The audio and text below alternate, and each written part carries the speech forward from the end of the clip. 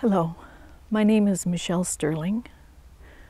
I am very concerned about the situation right now in Canada regarding the claims of genocide and the search for unmarked graves and missing children.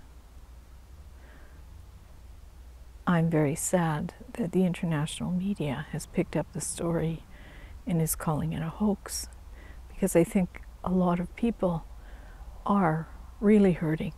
I think that a lot of people are missing loved ones.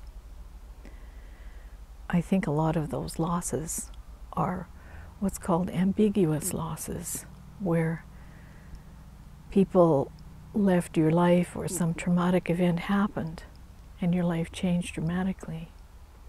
And I think a lot of the focus of these ambiguous losses have been put under the umbrella of the Indian residential schools as the only reason for all the grief and loss.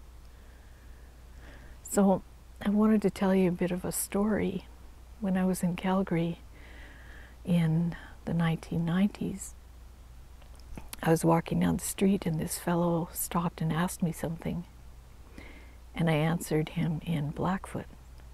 And we both started laughing, probably because my Blackfoot wasn't very good, but he was surprised. Anyway, we got a couple of sandwiches. We went and sat in the park and we talked for a while. His name was Fred, Yellow Old Woman. I got to know him pretty well. We weren't best of friends, but we ran into each other quite a bit.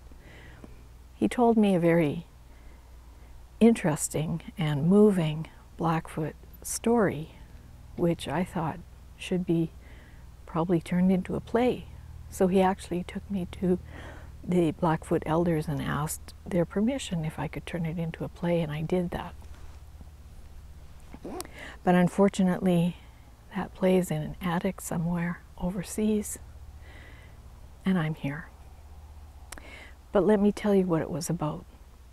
And I think that it's okay that I just tell you, because I did have permission to write it. It's about the fact that all of us are stones. We're all like stones. We're all the same and we're all different, all at the same time. Some of us are big stones. We're strong. We don't need anybody. And some of us are small stones, and we're blue and we're sad. And I think the stones of the people who are missing their loved ones are like this stone, which reminds me of my brother. And I actually keep it by his photo, where on the outside it looks black and not very interesting, but inside it's red and like a wound, because he died a few years ago and I still miss him. And some people are probably blue. They're like blue stones. They also are hollowed out inside, maybe with depression, loss, fear. And other people are stones with healing going on inside, where that loss is gradually moving on and growing into some new strength. The wound is still there, but there's new life. And some people maybe have taken their grief and moved it into something pure, into some sense of purpose. Maybe living for the person whose life was lost. Because, you know, when we lose someone we love, I don't think any person who's gone to the other side wants you to spend your life in sorrow over them going on. That was their path, not yours. Your path is here. So I think many people take that loss and turn it into something constructive for themselves. So I see that there's a lot of anger right now in all of the communities in Canada about this whole issue. So there are some people who feel that it is a hoax, that there are no missing children and no unmarked graves, and people are demanding, let's see the body, which is not the thing. Even if you found a body of someone in a grave, that just means that someone died.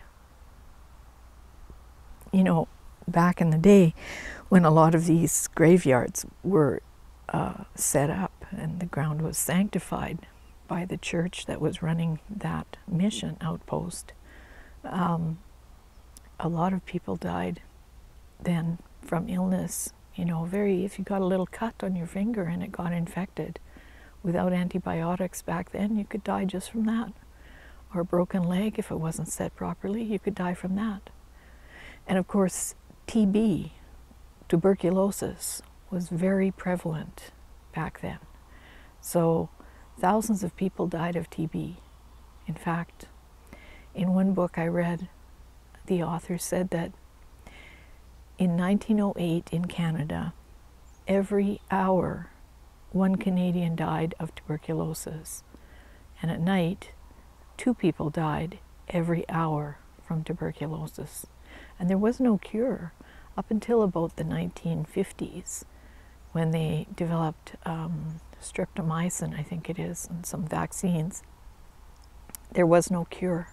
And it was a very sneaky kind of disease. Like, you could have it for a long time and you wouldn't know necessarily that you had it. Maybe you got more tired, you know, maybe a few body functions didn't work as well. Maybe sometimes when you coughed, blood would come up.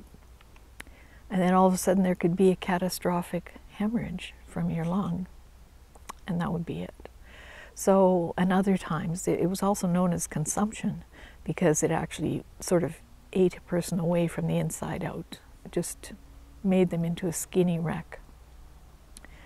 So I think, you know, if people haven't studied Canadian history a lot, then they might have a lot of false impressions about what went on. You know, I see online people say, well, why would a school have a graveyard?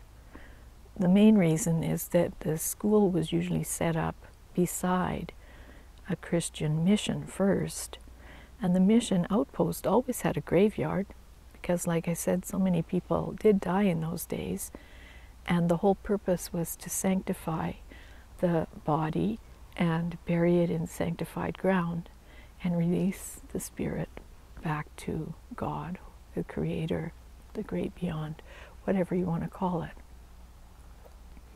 And then after that, usually the residential school was built nearby, so that's why there's a graveyard. And there are some residential schools that were kind of built in the middle of nowhere. They also had a graveyard because also people died. And you know, it wasn't only people, children, going to residential schools who died from time to time. As Robert Carney wrote in several of his writings, before there were social services and universal health care, these outposts, these residential schools and missions, this was the only place that anyone could go for help. So if you were a traveler going across Canada, a prospector, a trader of some kind, and you needed help, let's say you got hurt, or your wife was going to have a baby, or you were hungry, maybe you weren't successful on the hunt, the place that you went was to the mission or the residential school. And they gave whatever help they could, but sometimes people died. So there will be people in these graves who aren't necessarily identified, because back in the day a lot of people didn't even carry ID. What did you need it for out in the middle of the prairie? So these are some of the things, the facts of history that we have to look at, that we have to be willing to consider. We can't just be demanding bodies, and we can't be saying that because there is a body there was something nefarious or evil done, because so many people died back then just of disease. And you know, there probably will be some mass graves found if people continue looking, and that would be related to things like Spanish flu, because when the Spanish flu epidemic hit, it would wipe out whole groups of people, whole families, whole, 10, 20 people at a time, because it struck very rapidly. Like someone could have a fever in the morning and be dead by evening. And if that was happening in a community, there was no one to really bury bodies one by one. So there are instances, and they're documented, where the best they could do was to dig a grave and put a lot of people there. Usually they tried to document who died. But again, I've read passages in Saskatchewan, the harvesters would come from Ontario and down east to come and work the harvest out on the prairies. So you'd have 9 or 10 guys in a boxcar coming west for harvest time, and they'd open the boxcar and they'd all be dead from Spanish flu. So, and that was a strange flu, it hit for a couple of years. I think it was 1918 to 1920. It kind of came in 2 waves, and then it went away. That was it. But in that time, it also took a lot of parents. It hit young adults hardest. So it left a lot of orphans, and a lot of those orphans ended up going to residential school. That became their home. So I hope that gives you some insights. And I've probably talked long enough, but I hope that we can calm the situation down and talk with each other. Thank you for listening to my story. My name is Michelle Stirling. I worked with Dr. Hugh Dempsey as my research supervisor on a number of historical documentaries back in the 80s. He was the curator of the Glenbow Museum. And I'm trying to carry forward the things that I learned from him. Thank you.